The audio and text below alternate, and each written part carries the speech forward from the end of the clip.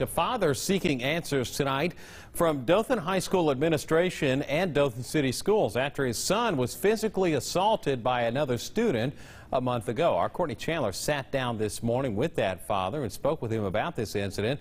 Courtney's live at Dothan. Courtney, good evening. The father's been seeking answers for months now, but very little's happened, right? Yes, Ben, and because little has been done, he's had to take matters into his own hands in order for his voice to be heard. Their protocol that's in their school book says that they're supposed to contact the resource officer, which they did not do.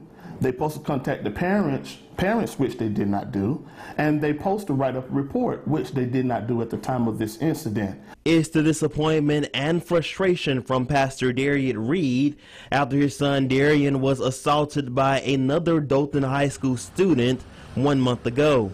The altercation stemmed from a basketball game during PE after Darian accidentally hit the student. We have the video, and in the video it shows the young man walking up on my son, and my son caught off guard, and it shows him getting hit in the face. And that was the moment that when my son was trying to call me, the phone was knocked out of his hand. School officials said the matter would be taken care of after spring break, but nothing was done.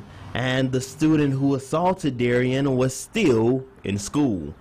Cameras were around the area where the fight happened, but nothing was recorded.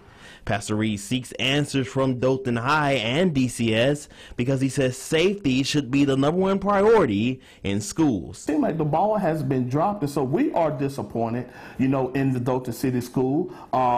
But we will be making some decisions this next school year, about, where we want to go moving forward.